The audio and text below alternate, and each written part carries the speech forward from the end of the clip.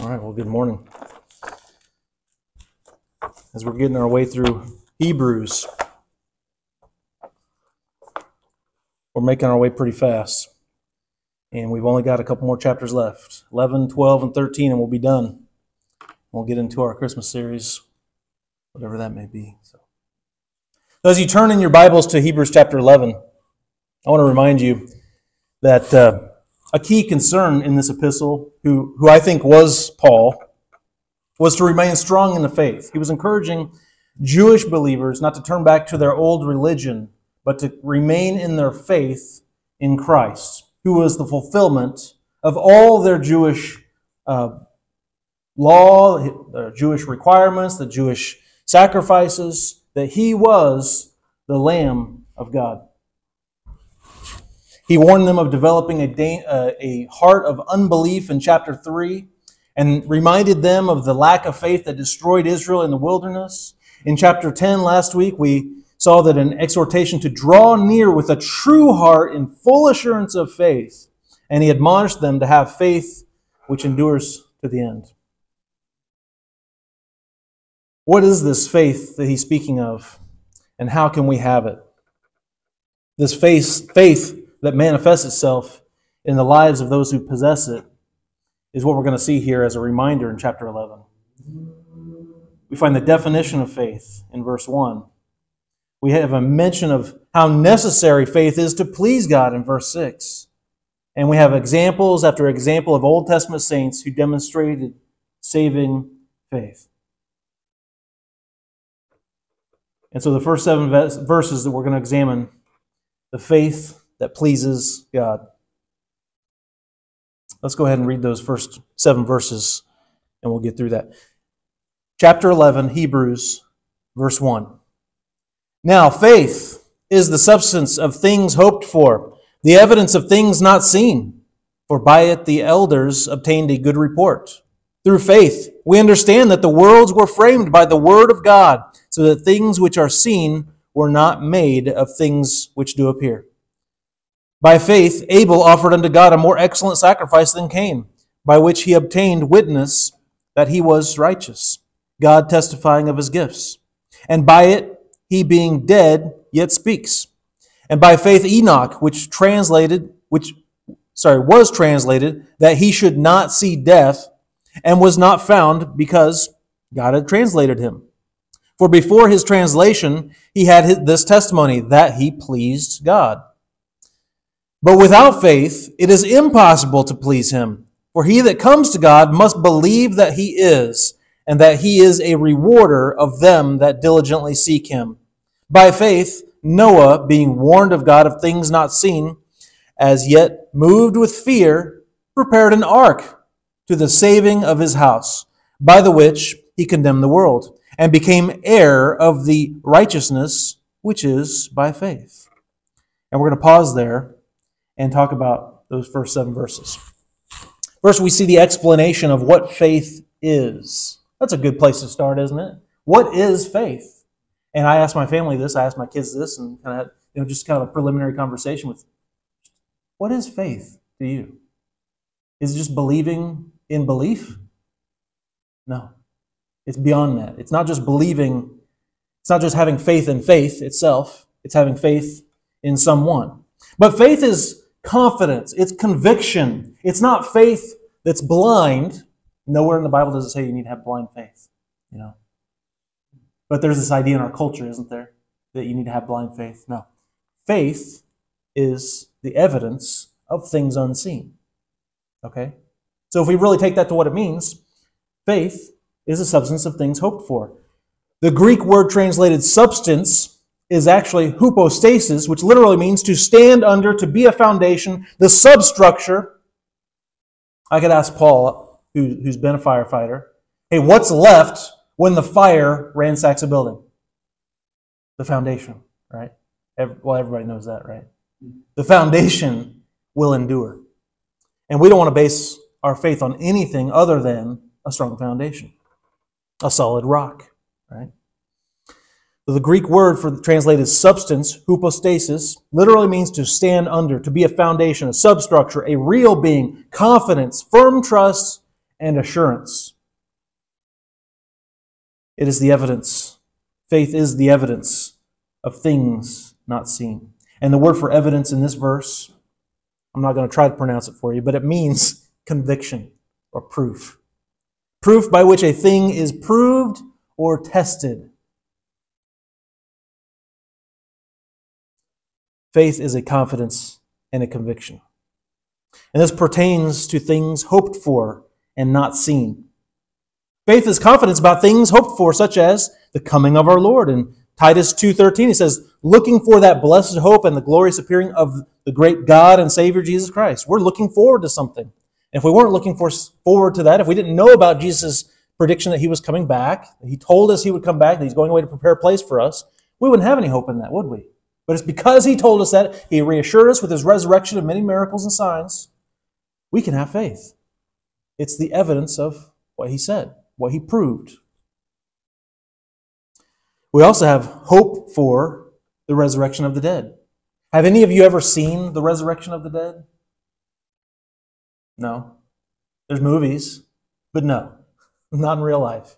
You have not seen the dead raised to life. Now, there may be some miraculous situations where things just, God does something outside the ordinary spectrum, but this resurrection of the dead is also something that we're hoping for, not because of things we've seen, right?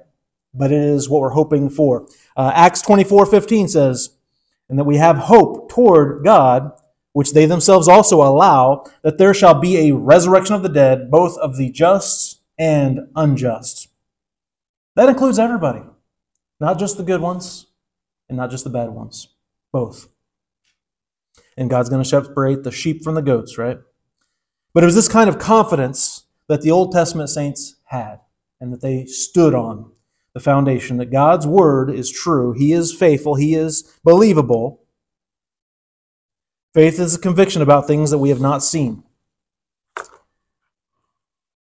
The first thing that he says here in what is that, verse 3, about faith, he talks about the creation of the world. And I think that's a great place to go back to when you're having trouble understanding what faith is or just believing. Maybe you have some family members that you're going to visit this week that are having trouble just believing. And I shared this story with you when I was a kid. I struggled with just simple belief. God, if you're real, show me a sign. He doesn't have to do that. I was struggling in my own belief, right? He created the universe. He created the heavens. When I'm driving across the desert every week in New Mexico and I look up and there's no light interference, and I see the millions of galaxies and the glory of his heavens, I know that didn't happen by accident. That was God's creation. And it's an amazing thing. A lot of us don't get to see that because of all the light pollution here in the city. But the existence of God, whom no man has seen or can see. In 1 Timothy 6:16, he says it this way, who only has or immortality, dwelling in the light which no man can approach unto, whom no man has seen nor can see, to whom be honor and power everlasting. Amen. And in Hebrews 11:3, it says that the worlds were framed by the word of God. That what you see was made by something that you cannot see. Matter came into being by something that's not matter. How that works is a mystery. I don't think we'll ever figure it out materialistically. But science is showing us that there is a non-local existence, that things do pop in and out of existence kind of randomly. They can't explain it. They're trying to. They're saying that there's another level of existence, or there's another dimension. They are showing that this is actually the case. There is something beyond what we see. I assume that science is probably going to come up with some other explanation other than God. Okay, so be ready for that because it's probably coming. But when it says in verse 2 that the elders obtained a good testimony, he's talking about the elders, the Old Testament, the Old Testament saints, because of their faith. And the rest of this chapter is filled with illustrations of faith possessed by these elders. First three mentioned were antediluvians. And what is antediluvian but pre-flood? Okay, those that were living before Noah's flood. And in them we see, first of all, that faith is exemplified. We have the testimony of Abel. Abel was worshiping. By faith, he offered to God a more excellent sacrifice than Cain. And this is out of Genesis 4, if you want to look at that on your own. But Cain's offering was of the fruit. Abel's offering was of the firstborn of his flock. And I think there's an interesting difference here. If you haven't really examined the sin, it even goes back to works versus faith. What is fruit of the ground but something you have to... Didn't God say to Adam, you have to work the ground with the sweat of your brow? But when you have a flock, you're not really working the ground, are you? You're trusting in God for them to reproduce, right? I mean, you could do, you could build a fence and put this goat with that goat or that sheep with that sheep, but really it's in God's hands at that point, okay? Whether life is going to happen or not. And so I think there's an interesting another level of their sacrifice here, that Cain's offering was more of a works-based offering. Abel's offering was more of a faith-based offering. For whatever reason, however you want to look at it, God was more respecting Abel's offering than Cain's. Doesn't really say why. I'm kind of adding to here, but there's some layers there that we might want to look at. Abel's offering was a blood offering. Cain's offering was whether it's grain or fruit, I don't know. But it was the first fruit of the ground. Okay. We don't know why God respected one but not the other, but there may be some hints. Cain's attitude was certainly wrong when he saw that God respected Abel's offering. It led him into sin. It led him to murdering his brother. And so, if we find ourselves in a works-based salvation, and we see somebody else that God is honoring, we might be a little jealous. You might be a little jealous if you were in that situation. That God is honoring somebody's offering that they didn't even really work hard to give. Okay. But through faith, Abel obtained witness that he was righteous, it says. God certainly testified of his righteousness in showing respect to his offering. Jesus also bore witness of righteousness of Abel in Matthew 23. Also, the Apostle John in 1 John chapter 3. And through his faith, Abel still speaks, even though he's dead.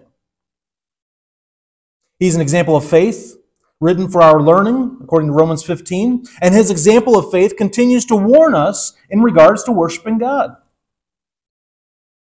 We still have a responsibility to worship God and to not be caught up in a works-based salvation, a works-based worship. And then after Abel, we see the testimony of Enoch. So Abel had the faith in worshiping. Enoch has a faith in walking. He was walking with God. Remember in Genesis it says that Enoch did not see death, but that he was translated. I don't know exactly what that means, but it sounds like he just automatically went to heaven. Okay? God somehow translated it from this existence to the heavenly realm. Okay? And I don't know how that works. I don't need to know how that works. That's what it says, and that's what I believe. The historical reference alluded to Genesis 5, and like Elijah, he did not experience death. Elijah also was caught up to heaven in a similar manner. But ultimately it says that his faith was such that he pleased God. What was it that God found pleasing? It was that he walked with God. So we too have the example of not only Abel in our worshiping God, but we can also walk with God by faith. Enoch's example illustrates the value of walking with God throughout our whole life. Not just when we get saved and then we go do whatever we want.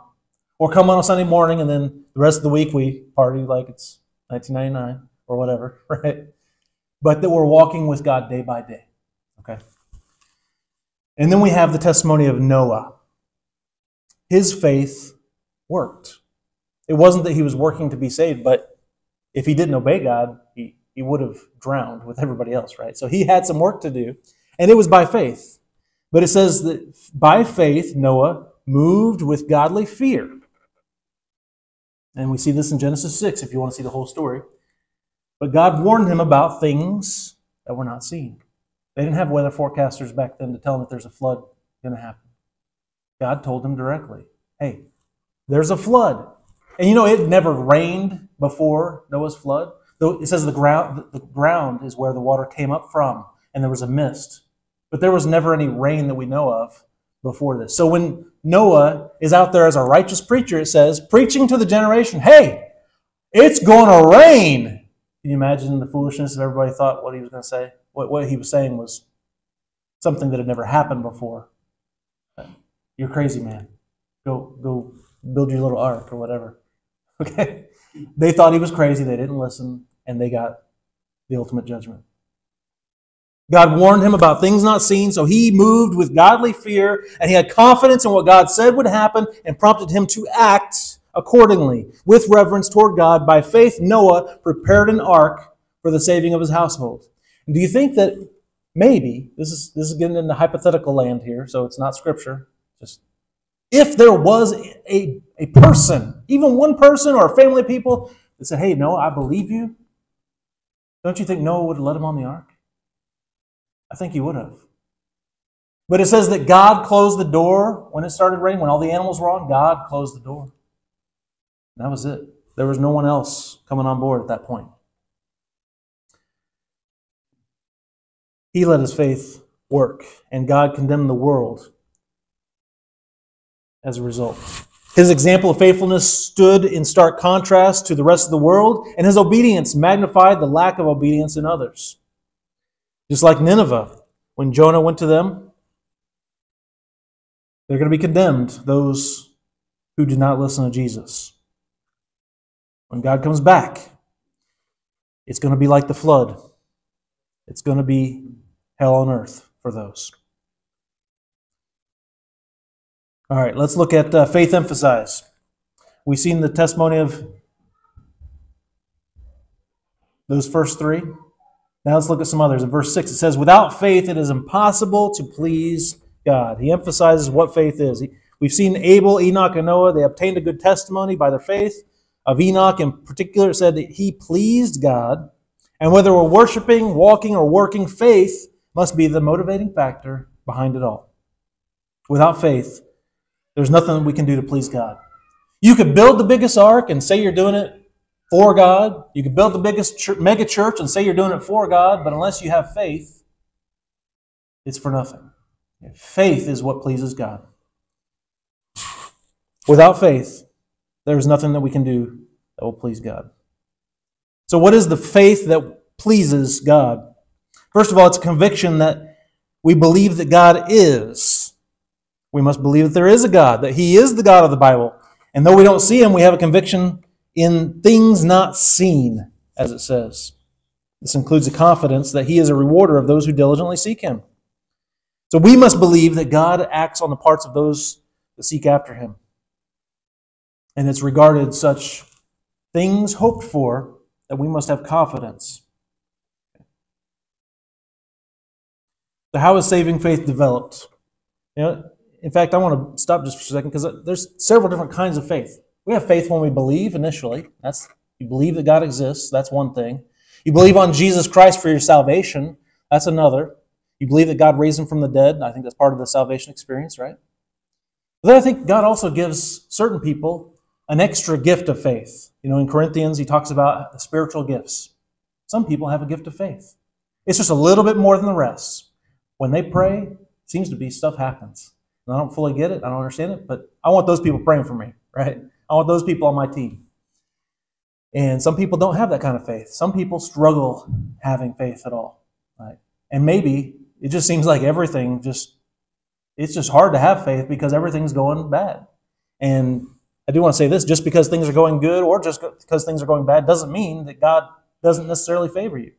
Really, you're going to have to get with God. You're going to have to get with Him one-on-one to figure out if what you're doing, if what bad things might be happening to you, if that's God's discipline. Ask Him. Or maybe it's just life circumstances. We don't always know.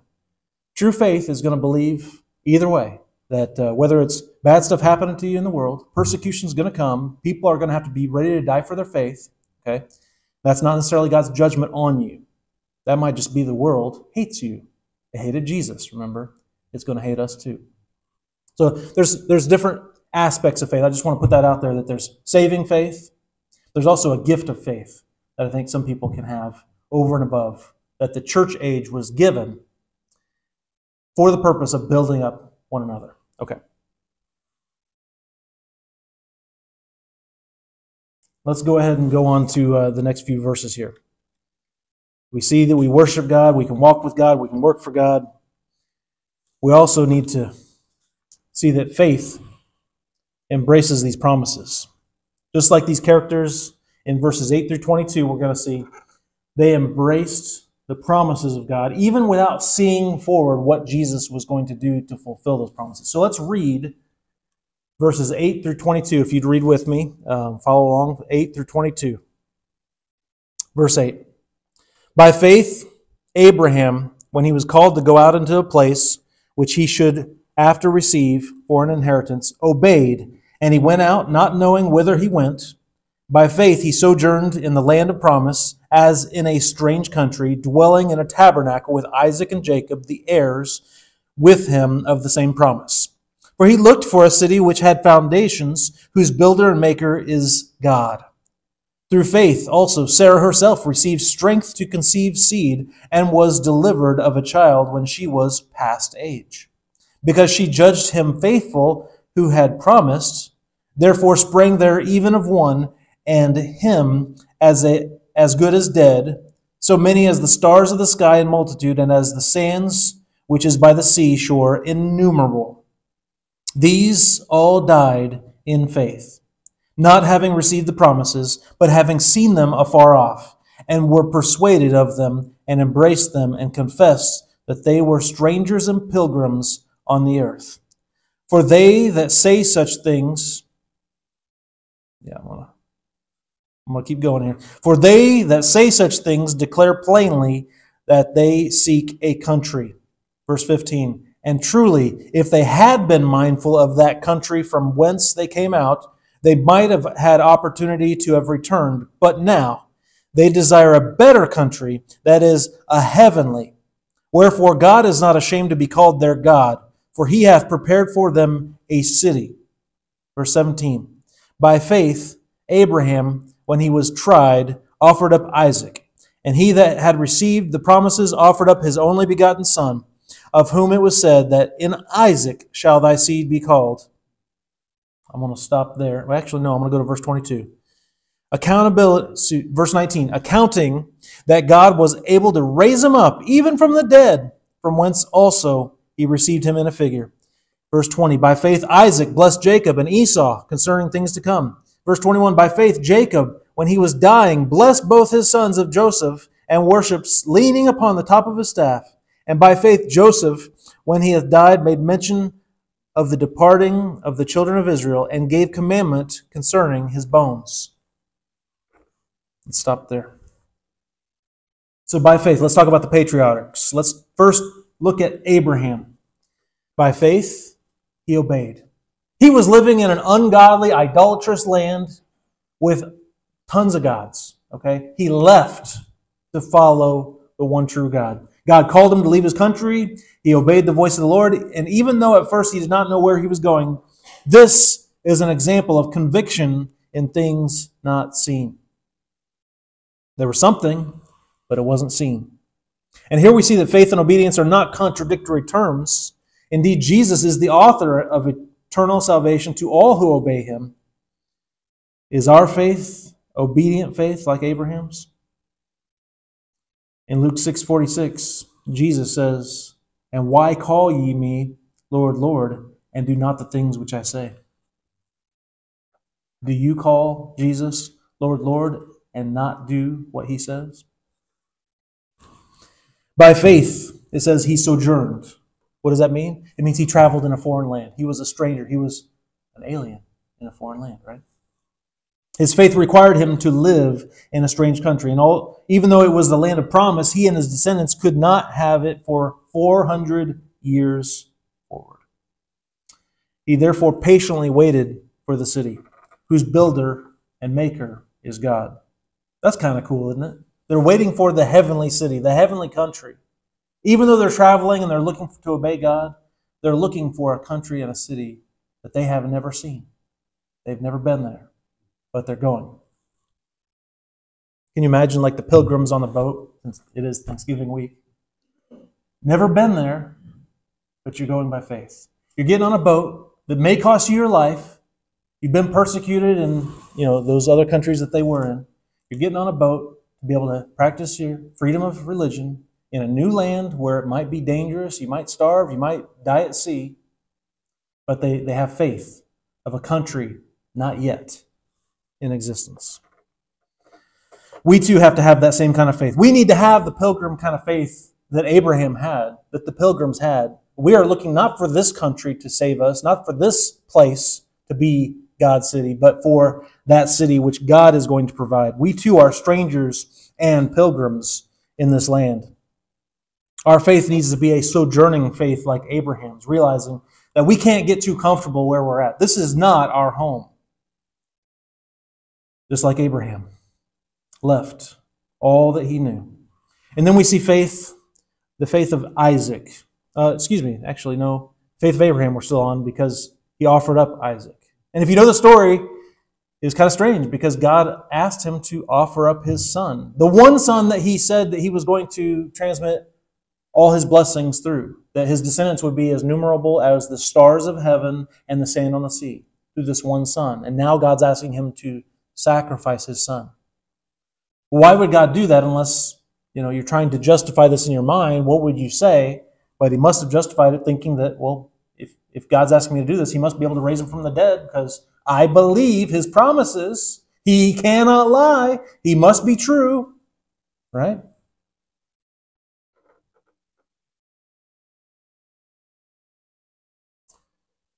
So what does he do? He offers up his son. He didn't count his son's life more than his own. He put more weight into God's promises. And of course, we know, hindsight, that God provided an alternative with the ram stuck in the thicket. And isn't that an amazing foreshadowing of things to come, where God provided his own sacrifice on our behalf through Christ and what he did on the cross? God knew, and he was showing us through the promises and the testimony of these Old Testament saints what was to come. Things that they had no clue of, that God's Son was going to give himself an offering like that. Do we have more love for ourselves or even our loved ones than God?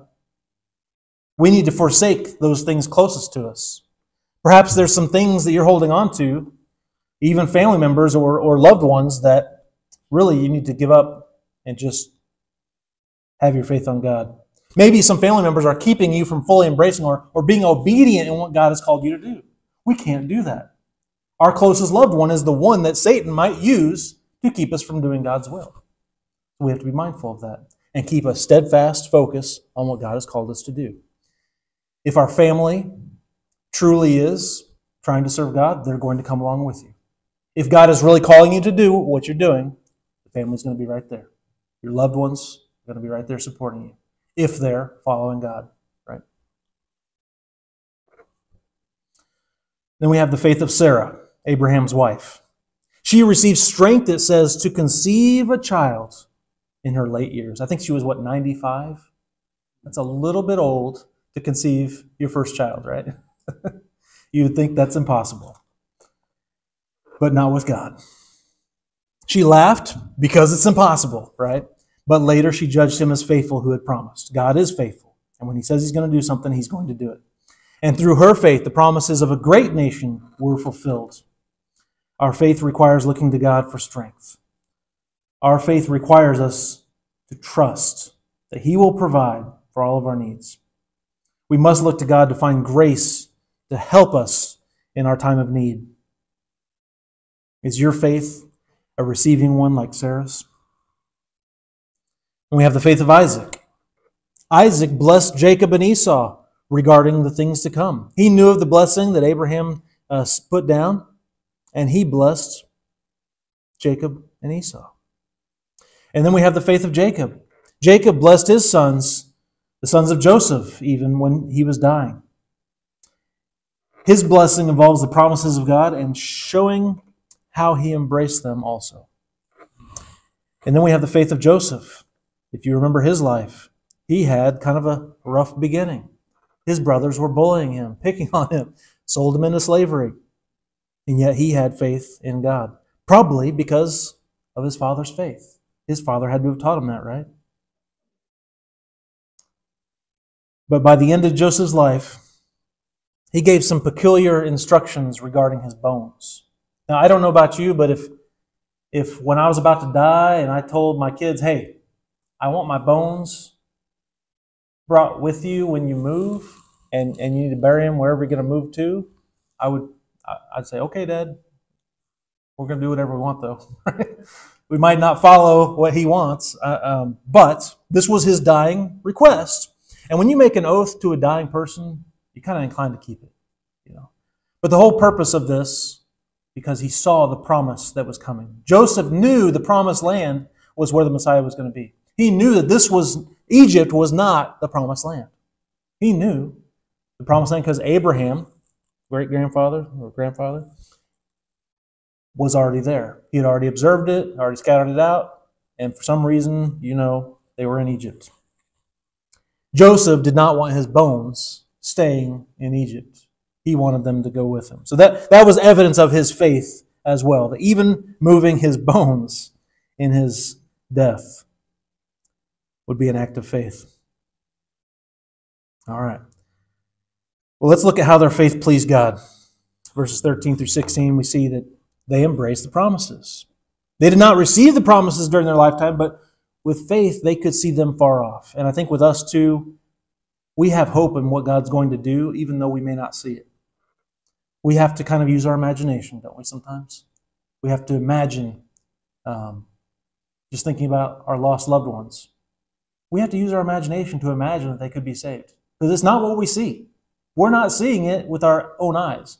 We're having to use our spiritual eyes. We're having to kind of forecast, okay, God, this person, I know when you change their heart, they're going to be a different person. Yeah, they might have some of the same quirks.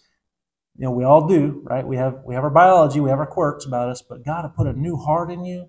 He puts a new person inside of you. You have a fresh start. You are born again, and only God can do that.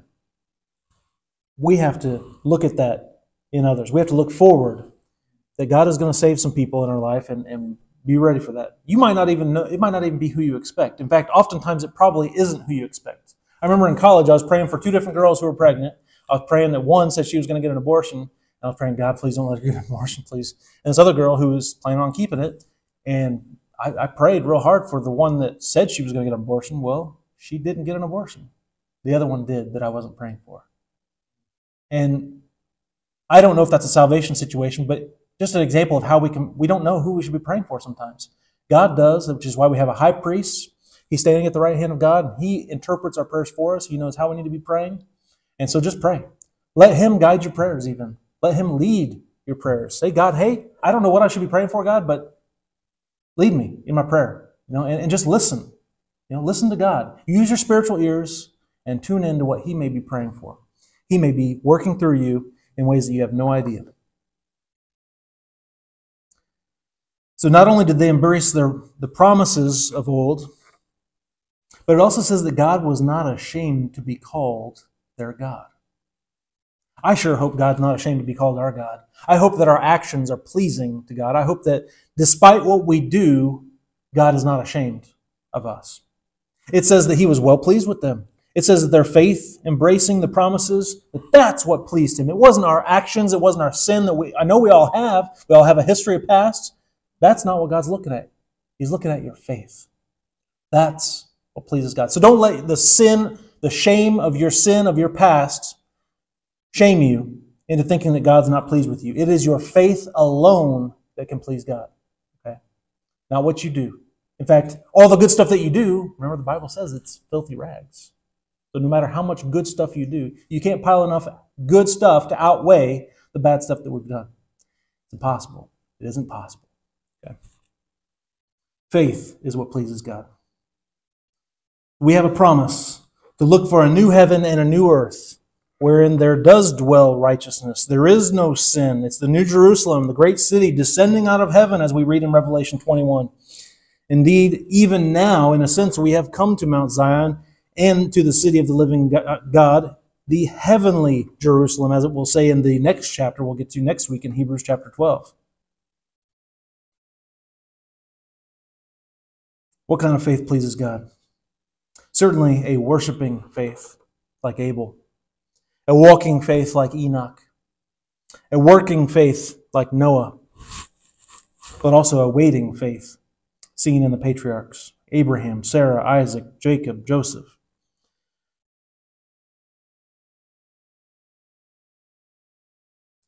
I hope that we will obey His calling. I hope that we will sojourn here on earth as strangers, and we can offer up whatever He asks of us, that we'll receive strength to do whatever He has for us, and that we'll make mention of His promises to all generations after us. This is the kind of faith that God is not ashamed to be called their God. And then we have faith that overcomes the world. These last few verses. Let's finish this chapter. Verse 23, I'm going to start there. We'll finish out the chapter. It says, by faith, Moses, when he was born, was hid 3 months of his parents because they saw that he was a proper child. And they were not afraid of the king's commandment. Sometimes we got to disobey authorities to obey God, right? That's what they were doing. Verse 24, by faith Moses, when he was come to years, refused to be called the son of Pharaoh's daughter, choosing rather to suffer affliction with the people of God than to enjoy the pleasures of sin for a season, esteeming the reproach of Christ greater riches than the treasures in Egypt, for he had respect unto the recompense of the reward. Verse 27, by faith he forsook Egypt, not fearing the wrath of the king, for he endured as seeing him who is invisible. Through faith he kept the Passover and the sprinkling of blood, lest he that destroyed the firstborn should touch them. By faith they passed through the Red Sea, as by dry land, which the Egyptians, saying to do, were drowned. Verse 30, by faith the walls of Jericho fell down after they were compassed about 7 days. By faith the harlot Rahab perished not with them that believed not, when she had received the spies with peace. And what shall I say more? It says, for the time would fail me to foretell of Gideon, of Barak, and of Samson, and of Japheth, and of David also, and Samuel, and the prophets, who through faith subdued kingdoms, wrought righteousness, obtained promises, stopped the mouths of lions. Anybody ready to do that? I saw a video the other day of a lion that was loose from a circus walking through a town. What would you do? A full-fledged lion walking down the street. You know, it's easy to lock our doors, but if you had some kids playing out in the yard, would you just lock the door? No. You'd have to have some faith, wouldn't you? You'd have to go out there and get the kid, save the kid. Hopefully the lion would not realize what's going on. Verse 34, let's read on. Quenched the violence of fire, escaped the edge of the sword. This goes on and on, doesn't it? Out of weakness were made strong, waxed valiant in fight, turned to flight the armies of the aliens. Sounds like an end times battle. Talk about the foreigners coming in to invade. Okay. 35. Women received their dead, raised to life again, and others were tortured, not accepting deliverance, that they might obtain a better resurrection. Verse 36, and others had trial of cruel mockings and scourgings, yea, moreover of bonds and imprisonment. They were stoned, they were sawn asunder, were tempted, were slain, were sore with the sword. They wandered about in sheepskins and goatskins, being destitute, afflicted, tormented, of whom the world was not worthy. They wandered in deserts and in mountains, and in dens and caves of the earth. Verse 39, and these all, having obtained a good report through faith, received not the promise. God, having proved some better thing for us, that they without us should not be made perfect. We could go through each one of those saints, each one of those phrases, and really expound on each of those, but I don't have time. And you're going to be hungry if we go through all that. The thing is, I think the most important part of this is, yes, there are people that suffer for Christ. And we need to realize that just because, we're suffering things doesn't mean we're displeasing God. There are things, it's okay to not have the nicest jacket. We might have to suffer. We might have to be running out in the woods. We might have to be having a little starvation. We might get a little bit thrown in jail. We might be having a little bit of mockings or scourgings for our faith. We might be thrown, all these things.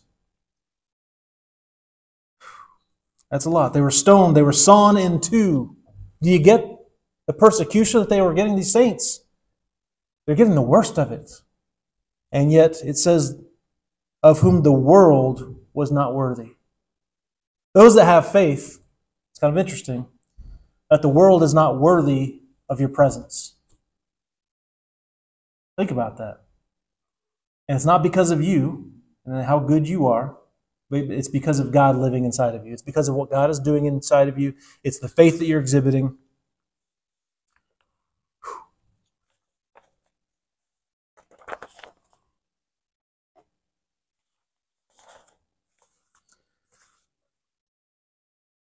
They didn't receive the praise of the world. You're not going to get the praise of the world. Whether you have to wander in the deserts and the mountains, live in a cave like Elijah, the world's not worthy of them. But they did obtain a good testimony. Just like the elders in verse 2, Enoch in verse 5, you may have to suffer some things. The world is going to hate you. Even if you don't see the second coming. You may be living with that hope that God is just right around the corner, that He's going to come back any day now, and He is. But you may not see it. That day may escape us. It may just be another generation. I don't know. It sure seems like the times are getting closer.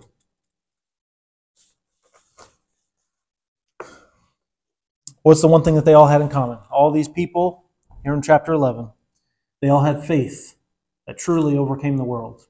And so that's my hope for you, is that you'll have faith, first of all, that saves.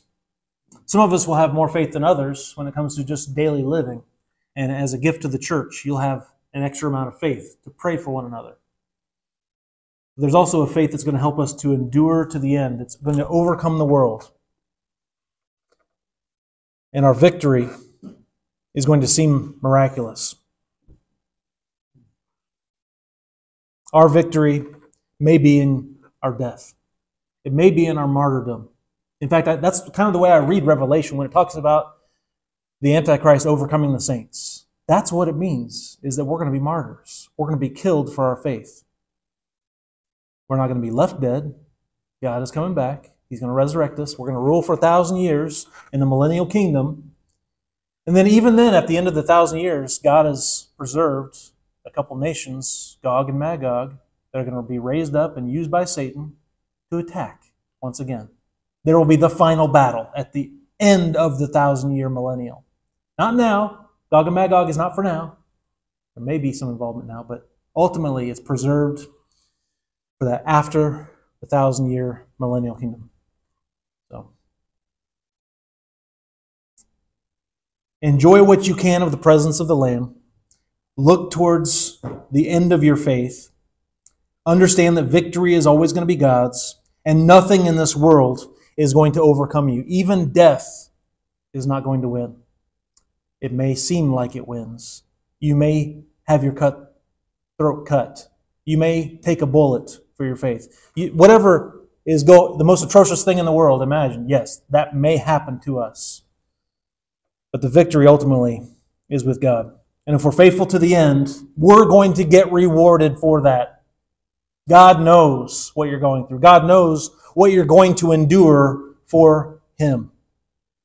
So I hope that this chapter, with its heroes of faith, the Hall of Heroes, as it may be called, serves to motivate us, that we will grow in the faith, that we'll strive to be like these heroes, that will please God, that will embrace the promises, and that will overcome the world. We may not win the praise of the world, but we will receive the praise of God, for such is the faith which leads to the saving of God's people. Next week we'll get into chapter 12, and then we really only have one more chapter, so 2 chapters. And Jesus, the whole point of this, He's trying to get people who are Christians to look at the race set before us, as it says in verse 1 of chapter 12, that you would look towards the goal, finish the race. Don't quit halfway through. Don't give up because it's hard.